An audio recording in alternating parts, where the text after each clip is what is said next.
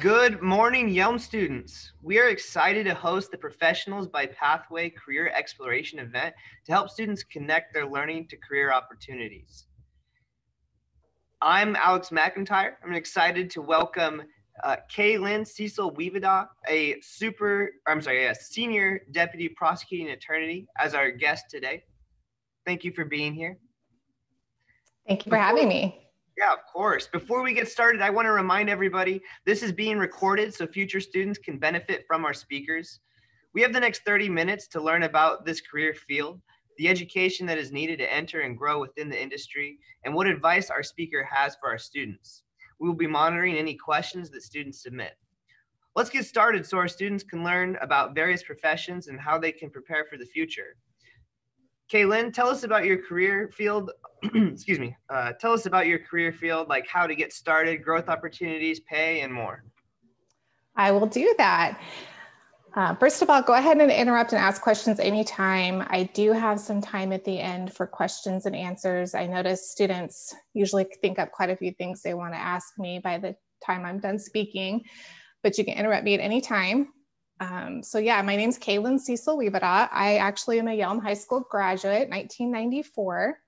I've been an attorney for 18 years, and I've been a prosecutor for about 13 years.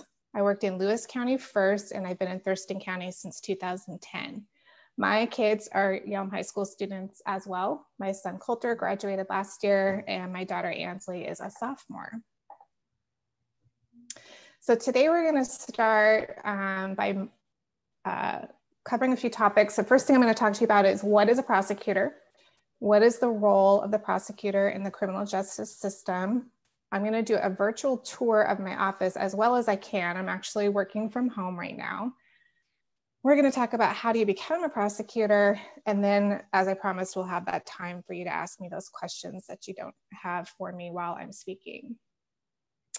So what is a prosecutor? A prosecutor is a licensed attorney or lawyer. The word attorney and lawyer mean the same thing. We represent the state or a city. We actually have city prosecutors in our state as well. We don't represent individual people. I'm actually prohibited by law from representing individuals. I also cannot practice other kinds of law. So a criminal prosecutor tends to be highly specialized in criminal law, and you wouldn't want them to practice any sort of other law anyway. It'd be kind of like going to a foot doctor to have your heart looked at. We enforce criminal law, and in other states we're called a district attorney or a DA. And the reason is that in other states, some of the other states have counties that are so small that they can't support a prosecutor's office. So counties will form a district and have one person represent the entire district.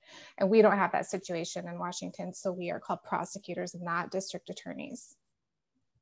So I'm going to play you a video, which is put out by the National District Attorneys Association. And it describes some things that prosecutors do in today's time.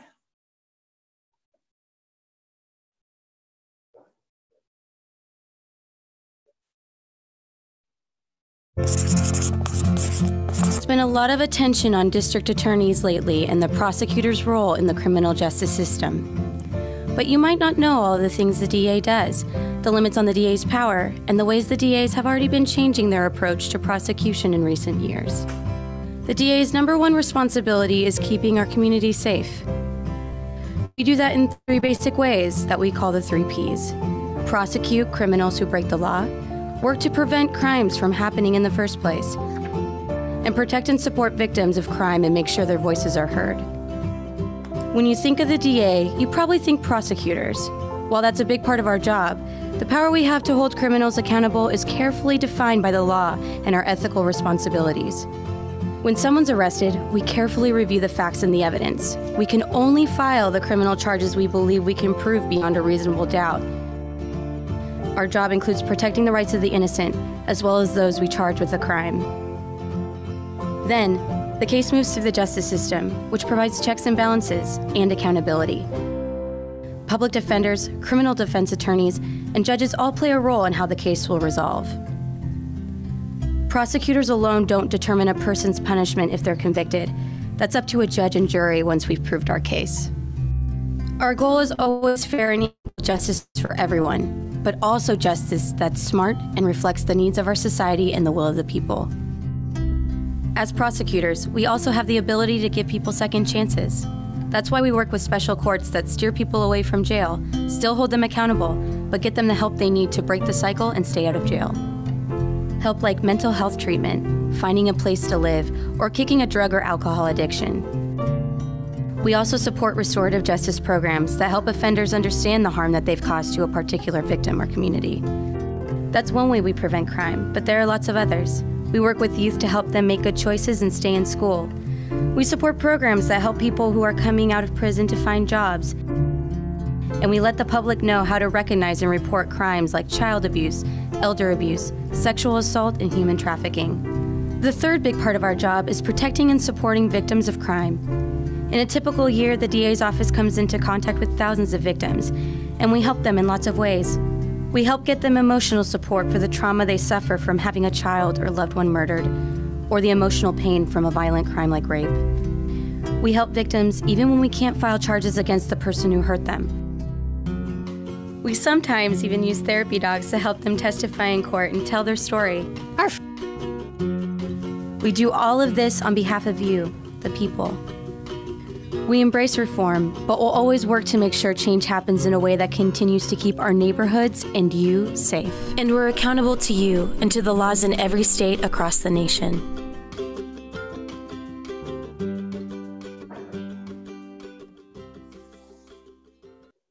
Okay, so that was a little video that describes what we do.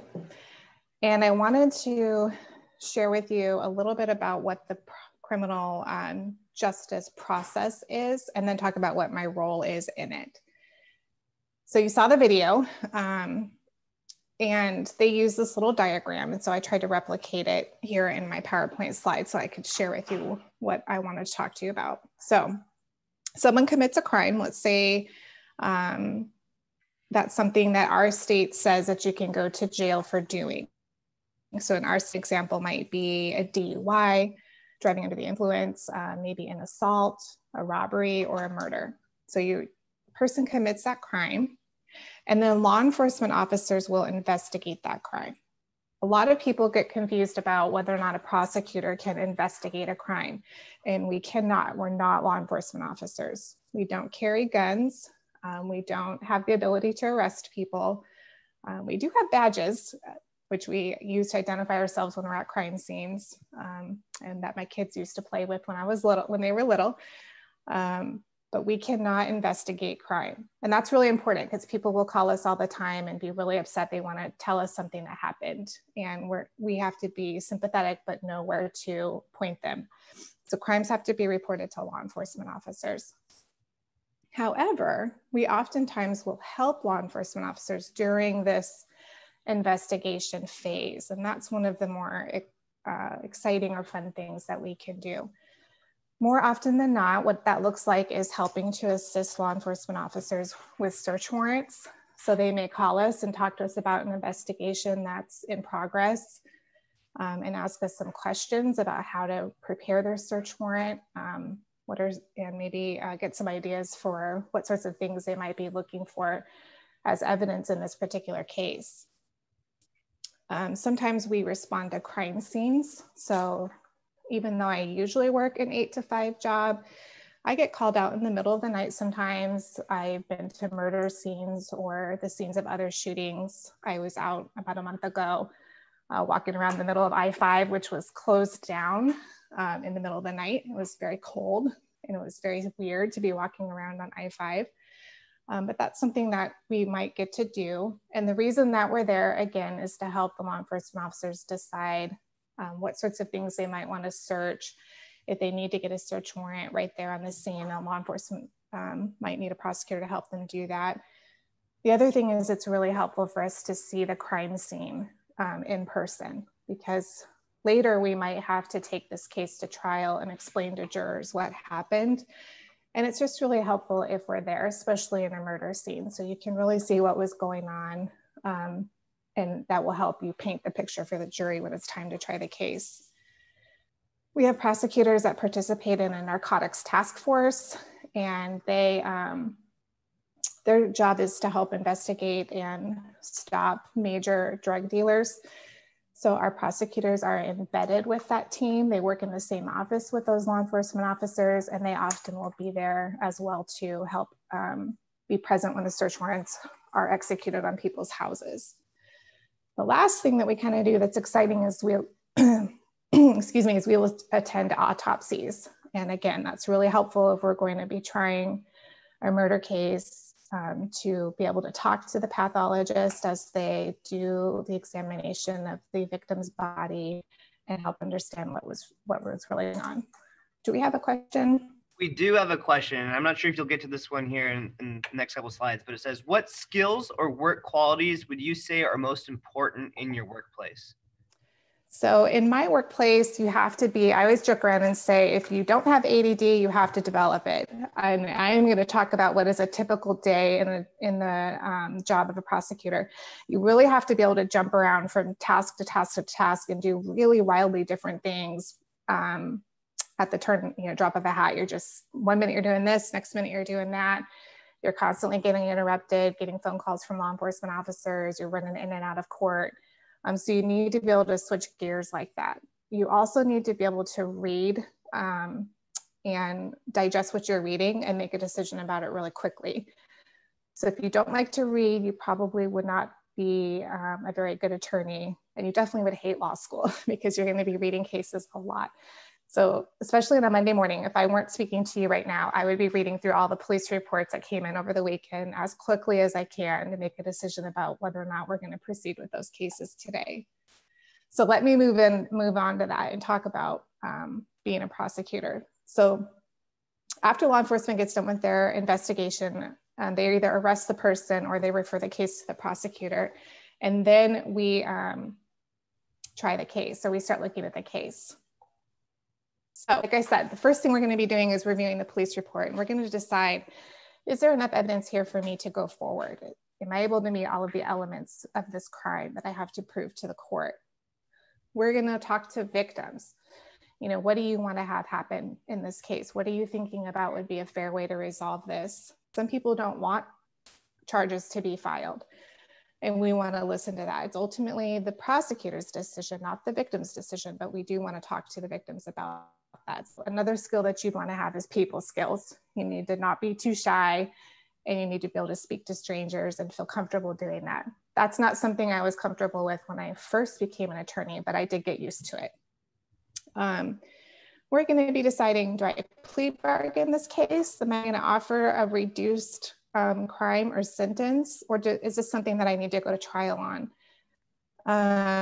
We may be preparing a case for trial. We may interview victims. We may write some motions or some things to the court about the case. I may be preparing exhibits for a trial, and I may be preparing for sentencing in a trial that I had earlier. And I'm going to do all these things in one day. So I'm going to do a little bit of all of these things every day, and I'm going to do it as fast as I can and as competently as I can because my caseload is really high. So in our office, we have 24 prosecutors in our criminal division, and we divide up our prosecutors into teams. So we all practice criminal law, but then we have subspecialties. So we have, let me see, 1, 2, 3, 4, 5 criminal teams. We have our juvenile team. They work just with juvenile offenders. We have special victims teams. Those prosecutors work with sexual assault victims and also child victims, whether they're child sexual assault victims or child abuse victims. We have our domestic violence team. Those prosecutors work with crimes that are committed by one intimate partner against another intimate partner. We have a general felony team. That's the team that I supervise. We handle most of the violent crime that doesn't fall into those other categories, and some of the serious drug offenses.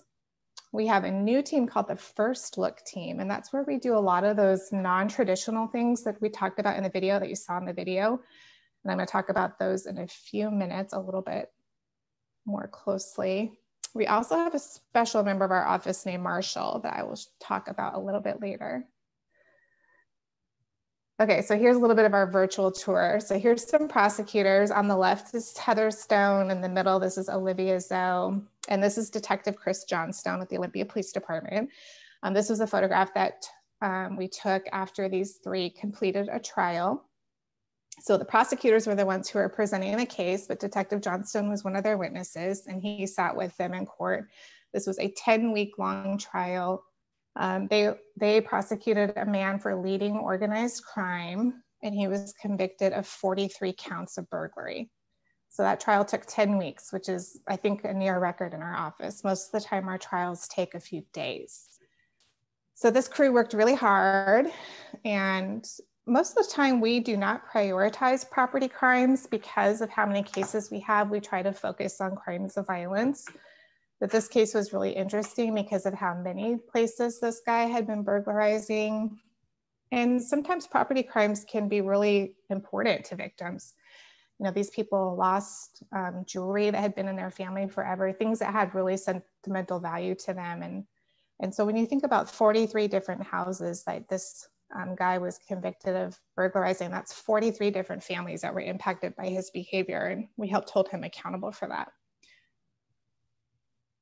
So here is a picture of one of our courtrooms. This is our big courtroom in Superior Court. Superior Court is where we have our felony cases. Felony cases are crimes where you're going to serve more than a year in jail if you're convicted. So in this case, somebody is getting sentenced. So here's the prosecutor right here. And here's the defendant. She's wearing jail scrubs, and that's her attorney. Over here are some other people who are in jail, and they're waiting for their hearings to be held. So after trial, Heather and Olivia from the last slide, they would come in here maybe a few weeks later, and they would present what they wanted the sentence to be. And these victims here in the courtroom, they would have the right to come forward and testify and ask the court for a particular sentence. Going to trial and having a sentencing hearing afterwards is kind of what everybody thinks our job is about, but we actually try very few of our cases. I think we try like 3% of the cases that come in. Everything else we resolve through plea bargaining or through a treatment court, which we're going to talk about in a minute. There is no way that our criminal justice system could have trials for every single case. So oftentimes when you hear that charges got reduced, it's not because the prosecutor thought it was a bad case or that the person didn't commit the crime they were originally charged with. It's because we have to keep the system moving. And when we plea bargain a case, people lose their right to an appeal. That's something that they give up, which means a case is ending and victims have that resolution. They don't have to be thinking about this case is going to get appealed over and over and over. So plea bargaining is a really good way to resolve cases. Right. As the last minute thing this morning, I threw in these links. If you want to watch court right now, what's really interesting is because of the pandemic, we're doing a lot of hearings online. So the top link is for felony cases. And if you click on that link, it'll tell you all the different things that you could log on and see. And then district court, same thing. I would suggest that you watch what's called a preliminary appearance or a sentencing. If you're wanting to watch something really interesting, I think that's where you might be able to see people interacting, making arguments for bail, having victims speak. Okay, so some of our treatment courts that we have quite a few special treatment courts. We have something called a veterans court. We have something called mental health court. We have drug court and DUI court. So for veterans court, that is a program that our county designed. I think we had the second one in the state for folks that are veterans and maybe having a little bit of rough time. They find themselves involved in the criminal justice system, but they don't really have much criminal history. And we can see that there's something else going on here. It might be that they're having some problems related to their service that caused them to end up committing this crime. So we want to honor that. We let them participate in a program that's usually about 2 years where they meet with counselors, they get connected with the veteran. veteran services. And then if they're successful at the very end, their case is dismissed. So here's an example of a gentleman that graduated Veterans Court. This program is probably the one that's the most supported by the community. We have a group of ladies that make quilts, and they will bring in a quilt and honor the veteran when they graduate Veterans Court, and sort of wrap them in love with the quilt. And so we try to take pictures of that. This next slide is a gentleman who graduated mental health court. On the left is Judge Buckley. He's our presiding judge in district court and a veteran. On our right is John Thunheim. He's the elected prosecutor. So that's my boss. He almost never appears in court because he's pretty busy doing high-level administrative things, but he so supports these therapeutic courts that he comes to every graduation, and he gives a little speech about how proud he is of the person, and hands them that little coin that the man is holding. And I think that's really important to see that. I think a lot of people think of prosecutors as someone, you know, we just want to nail you, we want to send you away to jail, and we really don't. We want you to not commit crimes. We want you to come back into our community and get along with everybody. We have plenty of cases. We don't need people to continue committing crimes, and we'd rather you get back in the community and not be involved in the criminal justice system.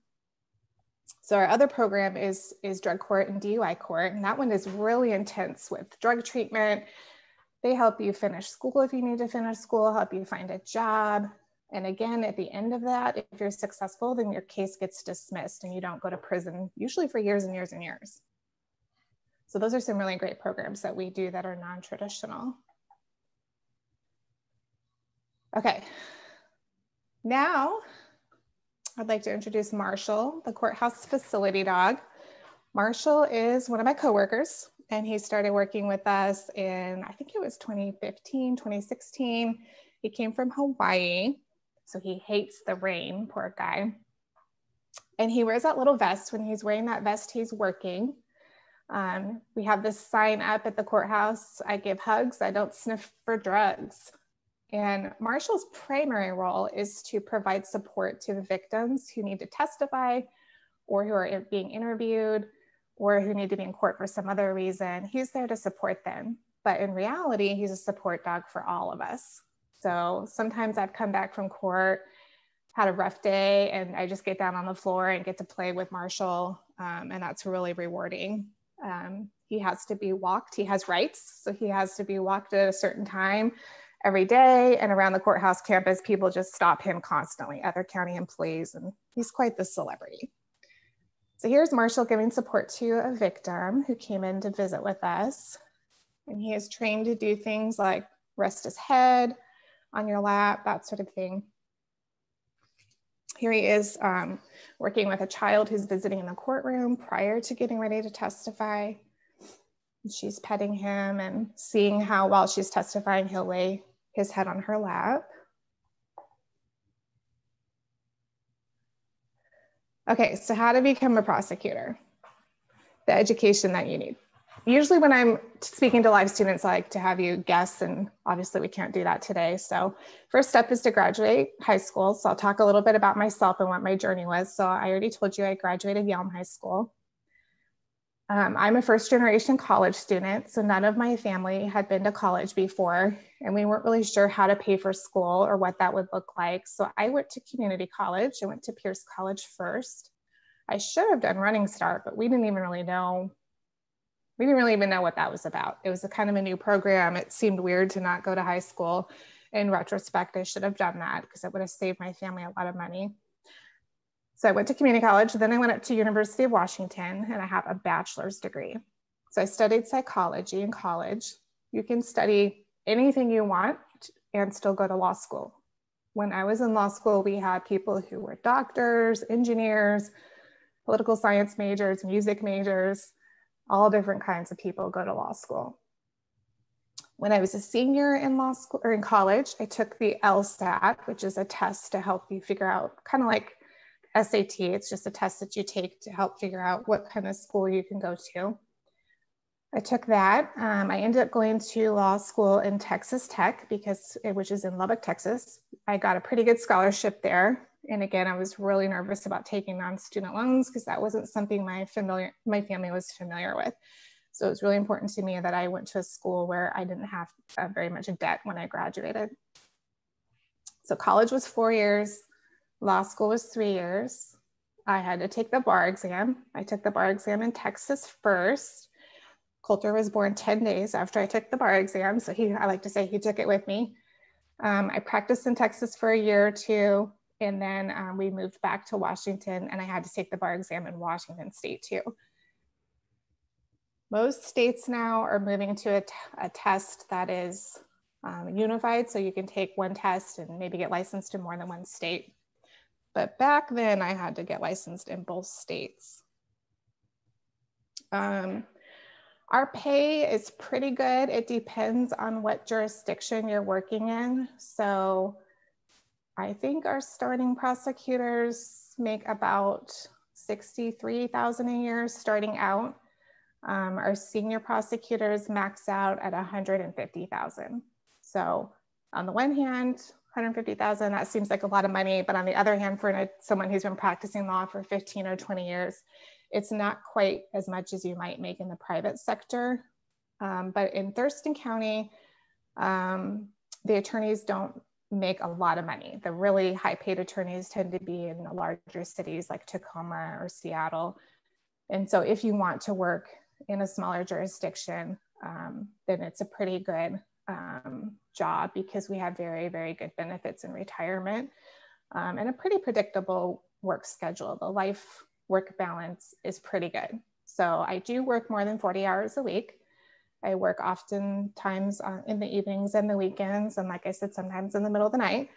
But if I'm not in trial, it's usually not a problem at all for me to leave work during the day. I get to do things like this, talk to students. I've been able to make nearly all of my kids' school activities I could go to during the day without there being any problem or any negative effects at work. It's sort of up to me to balance my workload as long as I am meeting my obligations and in court when I need to be.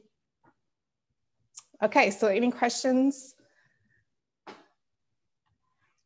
You guys go ahead and just put those questions in. We've got just a couple minutes here. While we're coming up to those questions, though, I just wanted to acknowledge that, because I think a lot of kids miss this sometimes. You started out at community college, and now you're successful with a career, right? Like you don't have to go straight into that 4-year university. Nope, I went to community college. I wanted to study psychology, and like I said, I was so naive. I did not understand that you needed a master's or a doctorate to do anything in psychology, and I really hated math. And I thought the idea of taking statistics in grad school freaked me out, and I would rather go to law school, which was pretty funny.